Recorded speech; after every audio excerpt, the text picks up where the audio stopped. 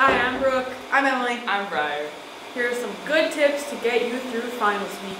Tip number 1, get yourself a planner so you can stay organized. Okay, Tip number 2, it's okay to cry, just let it all out. Yep.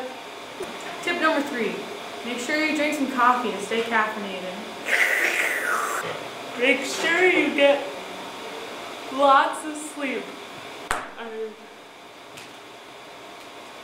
Tip number 5, make sure you eat a good, healthy breakfast. Tip number 6, listen to some music. It's good for the soul.